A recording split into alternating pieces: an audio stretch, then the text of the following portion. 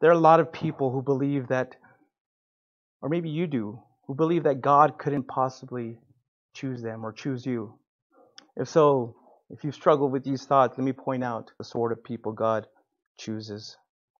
God chooses those who have plenty of sin and weakness. The Bible is full of stories of how God chose adulterers, conmen, prostitutes, murderers, thieves, and the physically disabled to do great things for him. This ought to convince you that he chose them. Nothing you've ever done in your past will keep him from choosing you. So again, why does God choose people like you and me? Because of his love and for his glory. To be a blessing to others and to share the love he's given you with those around you.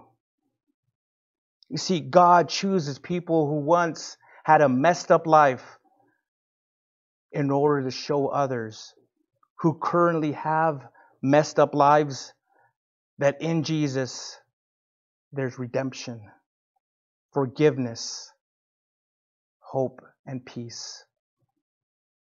Ladies and gentlemen, God can and will use you in spite of your past.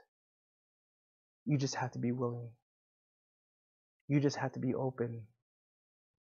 You just have to allow Christ to come in and enter your heart.